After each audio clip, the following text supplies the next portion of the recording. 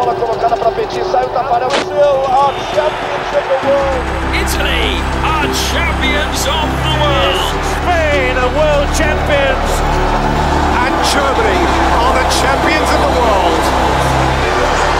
France are the champions of the world. The FIFA World Cup is kicking off next week. But are you going to watch it? If you're in the States, chances are maybe not. Do you plan to watch the World Cup this year? Probably not. Probably not. And that's not a huge surprise. In the US, soccer is far behind American football, baseball, and basketball when it comes to viewers. But it's not like that in the rest of the world. Claro que sí, lo voy a ver. Sí. ¿Usted mundial? Ah, por supuesto, eso estamos esperando ya de los 4 años pasando la pandemia. All right, so I don't want to start any wars here, but if we're talking about global influence and impact, I mean, let's look for a moment, quick social experiment at Tom Brady's Instagram follower account, 12.8 million. That's not bad. That's like the population of Illinois. Let's look here now at Cristiano Ronaldo, 494 million. That's like the population of the US, Mexico, and the rest of Central America combined. I mean, if we're talking about global influence, I don't know, you tell me. This World Cup in Qatar will be watched by 5 billion people, way above half of the world population. But this video is not about the biggest sporting event in the world. It's about where it's taking place. Have you ever heard of Qatar?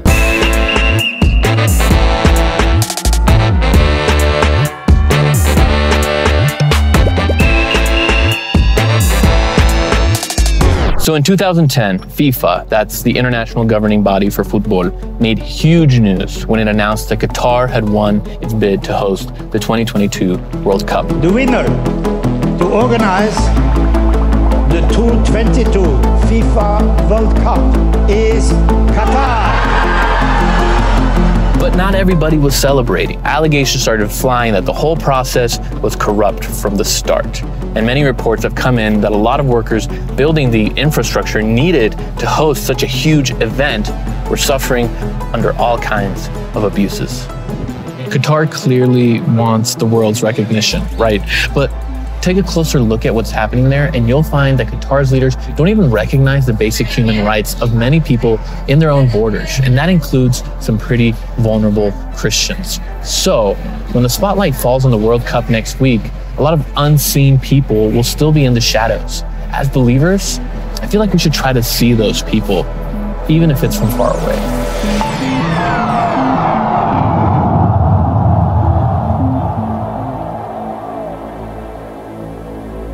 So, what's so surprising about Qatar hosting the World Cup? Well, for starters, it's the first Middle Eastern country to do it, and it's really small, 100 miles long, 50 miles wide. It's about the size of Connecticut. Second, it's really hot. The average temperature in the summer is about 113 degrees Fahrenheit. In fact, it gets so hot, the organizers upended the whole schedule by holding the games 5 months later than usual, just to make the temperatures tolerable for players and fans. And third, it's mostly desert, making it hard to build cities, which is part of the reason why only about 3 million people actually live in Qatar. That's less than half the population of New York City. That's like 1/4 of Tom Brady's followers. I'm just saying, it's not that many.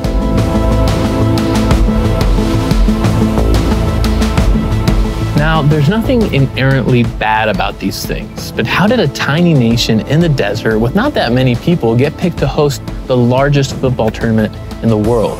Well, while there's not a lot of people, there is a lot of wealth. A few months ago, Global Finance magazine reported that Qatar is the 4th richest nation in the world. The US, the 9th. Meaning that Qatar could step up and compete with bigger countries to host the World Cup. But some say that all that money may have also led to a wealth of corruption in the entire process.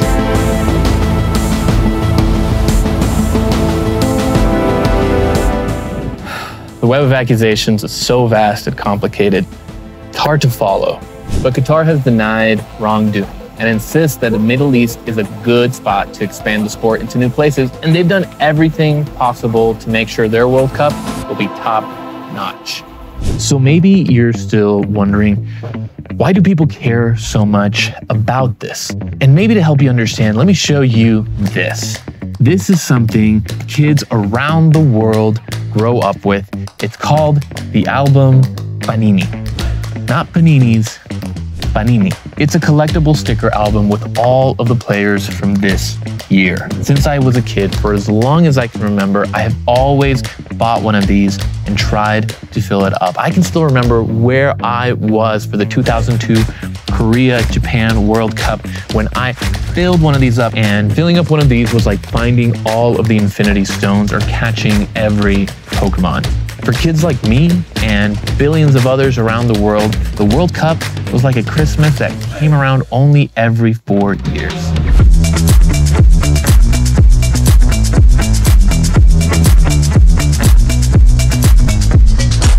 So, getting the opportunity to be the host of all of this sounds pretty good for Qatar, right? Well, not for everyone in Qatar. The truth is, most of the people who live in the country aren't Qataris at all. In fact, they only make up about 11% of their own population. Most people who live in Qatar are actually migrant workers who come from Bangladesh, India, Nepal, and other countries. And the country's population grew by more than 40% after Qatar won its World Cup bid. And a lot of those people are workers who came to build a huge World Cup complex that includes 8 state-of-the-art stadiums, costing reportedly about $200 billion. Qatar obviously wants to be seen as a world-class country, but does a futuristic skyline and a collection of fancy football stadiums mean that Qatar should be seen as a modern nation? Depends on what you think about conditions for migrant workers and about the reality of living in a strict Islamic state. Reports on working conditions for migrant workers are not good. Some say they've gone unpaid for weeks and are living in squalid conditions. One human rights organization reported that Qatari companies even used forced labor. I used to be a security guard in Qatar. In just the shortest amount of time, you can be covered from head to toe in sweat, like you're drenched, completely drenched. It's that hot. I wrote an article describing just the reality of what we go through, like on a day-to-day. My company gave me up. They handed me over to the authorities. For the first 2 weeks, I had no contact with anyone. I was blindfolded, all those things, handcuffed, so I didn't really know where I was. I didn't have any hope. But people from other countries aren't the only ones suffering in Qatar. Qatari women live under a strict form of state Islam that serves as a main source for laws in the country. That means that even though some women can go to school and even sometimes hold high-level jobs, the same women often can't marry, travel, or even drive without a male guardian's permission. One woman told the human rights group that many Qatari girls live in a constant state of quarantine. That doesn't exactly sound like a modern nation, even if Qatar does have stunning skylines and impressive stadiums. Because the truth is, how we treat people matters, and how we treat people usually flows from what we believe. Recent stats say about 88% of Qatar's population is Muslim, and somewhere around 6% are Christian. But most of those who identify as Christians aren't from Qatar. They're usually migrant workers from other countries. That means that many, maybe even most Qataris are strangers to the gospel of Christ. So all we need is for Christians living in Qatar to tell Qataris about Jesus, right? That's not as easy as it sounds. The Qatari government says outsiders are free to practice their religion, but there are some restrictions, including a pretty big one. They aren't free to share their faith with non-Christians. Well, that's not freedom at all, since sharing our faith is one of the central things the Bible tells us to do. Still, even if a Muslim citizen heard the gospel, it's illegal for them to convert to Christianity. Open Doors reports that Christians in Qatar, especially converts from Islam to Christianity, remain under extremely high pressure from the government and society, risking discrimination, harassment, police monitoring, and intimidation. Even one's family can be dangerous, and a culture that sees conversion as a betrayal. The report goes on to say that converting to Christianity means losing your status, property, and even custody of your children.